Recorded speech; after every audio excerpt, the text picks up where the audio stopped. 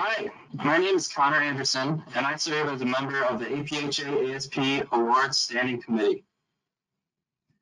I have the distinct honor to announce the recipient of our 2019-2020 APhA-ASP Division A Second Runner-Up Chapter Achievement Award. Congratulations to UNC Eshelman School of Pharmacy, the University of North Carolina at Chapel Hill. Through their strong relationship with the North Carolina Association of Pharmacists Student Pharmacist Network, this chapter was able to refurbish their advocacy efforts by implementing two new public policy events, APhA-ASP Legislative Week and Meet Your Legislator Day, where student pharmacists were able to meet with their legislators and discuss topics like PBMs and collaborative practice.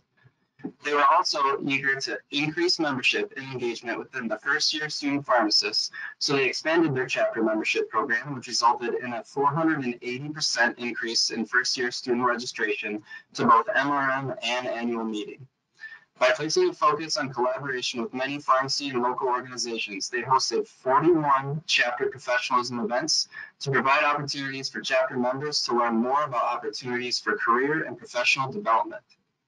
Please join me in congratulating your 2019-2020 Division A second runner-up, the University of North Carolina at Chapel Hill.